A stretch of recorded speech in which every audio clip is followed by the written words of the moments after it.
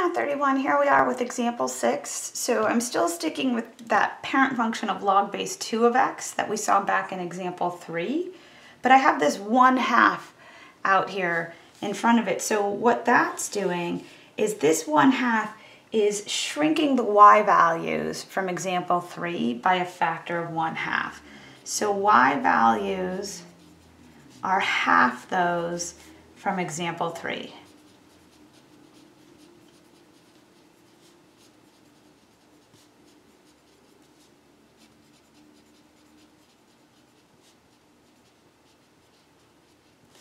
All right, so let me go ahead, scale and label my axes. And let's start talking about some traits. All right, so domain. All right, I do have a fraction, but my denominator is never 0 because my denominator is always 2. There's no x variable down here in the denominator, so it doesn't actually present a domain issue for me. I don't have a radical, but I do have a logarithm, so I need that argument of x to be greater than 0, so my domain is 0 to infinity. And again, wherever your argument zeroes out, that becomes your vertical asymptote, that boundary line that your function can't cross. So let's go sketch that in.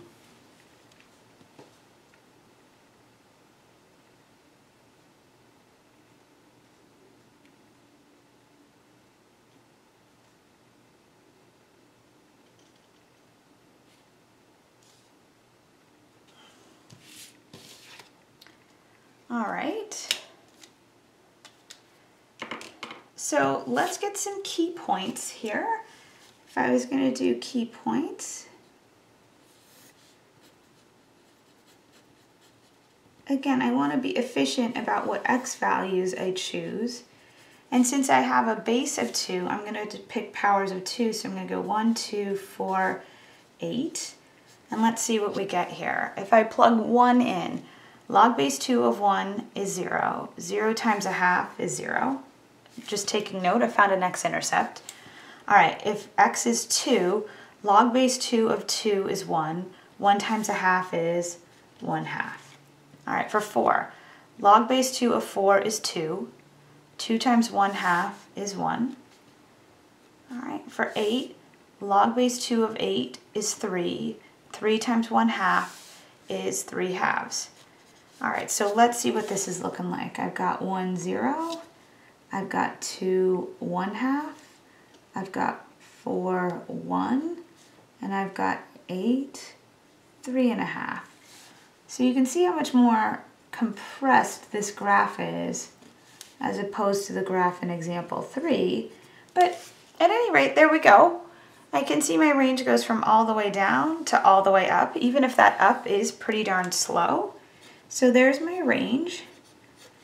And just for fun, let's go get the other traits. So let's think about the x-intercepts, the y-intercept, any end behavior, and do I have any holes? All right, so for my x-intercept, I actually spotted it, right? It's always when your argument is equal to 1. Because when your argument is equal to 1, the logarithm is 0, and everything zeroes out. So I had an x-intercept at 1, 0, great. I don't have a y-intercept because 0 is not in my domain. If you try and plug 0 into the argument, you can't. For end behavior, again, take a look at your domain. You do not have the left end. It's not there. So I have no end behavior on the left, and I have a right arrow up.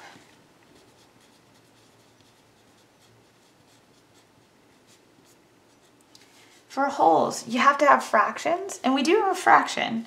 But I don't have a factor that's common to the numerator and denominator that would cancel out, so I've got no holes.